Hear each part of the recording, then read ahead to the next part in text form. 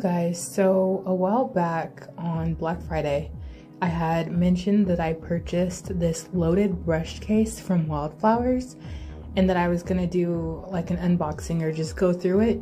And I realized that I haven't done that yet. I haven't even had a chance to open the box. I've been so busy, so I figured I would take the time to go through this box and just to show you the actual brushes, open them up, and just give you a few details on them.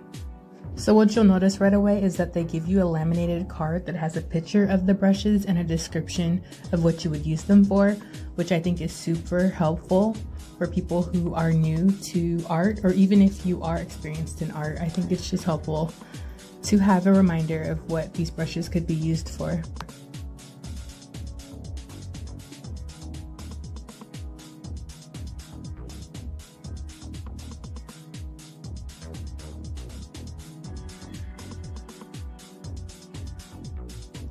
So as we begin to open up the case, you'll see the first compartment is empty.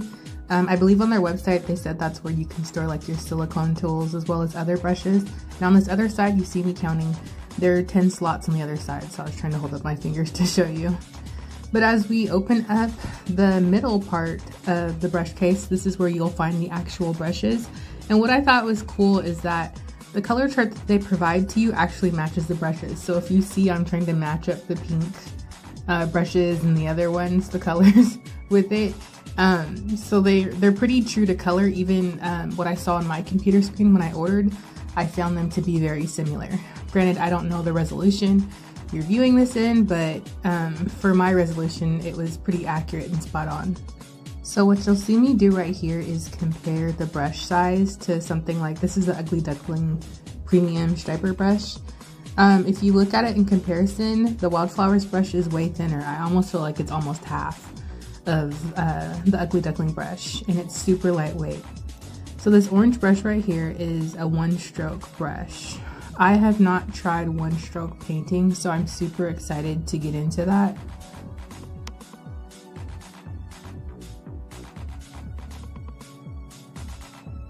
This next one I believe is the Magenta Fine Detail brush. I'm looking forward to using this for my hand painting like portraits that I like to do.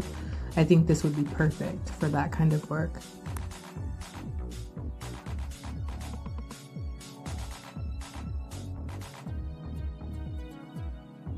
Next up is the Mint brush. They said that this is good for creating texture.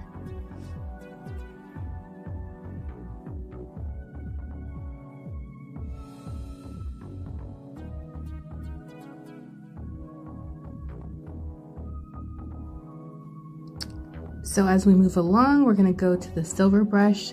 This is good for 3D nail art, which I'm excited to get back into. When I first started out with acrylics, I was practicing with 3D nail art, but I kind of stopped. But I'm looking forward to getting back into it, and I think this would be a perfect size brush for that. It's super small. This black brush is a number 0 brush. They said that it is perfect for detail as well as creating petals.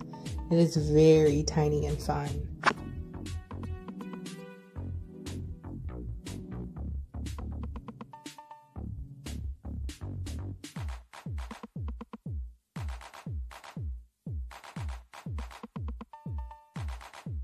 So this right here, I believe, is the teal brush, and it is also good for one-stroke painting.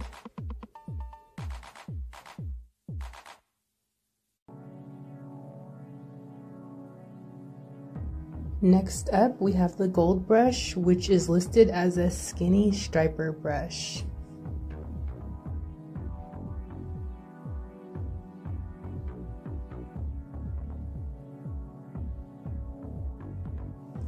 So right here, I'm just trying to compare the Ugly Duckling Striper brush, but it's kind of hard to tell because I need to reshape the Ugly Duckling brush, but they kind of seemed pretty similar to me, just by looking at it.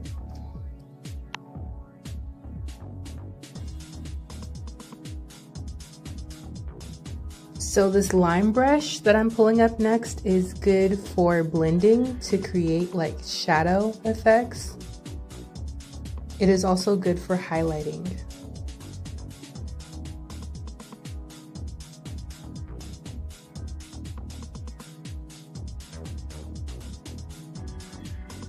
So this next brush is an angled one-stroke brush, which is good for making leaves and flowers. And if you are curious, you can purchase each of these brushes on their website. I think they retail for a little around $14 each. However, if you are planning to purchase the whole case, it is $149.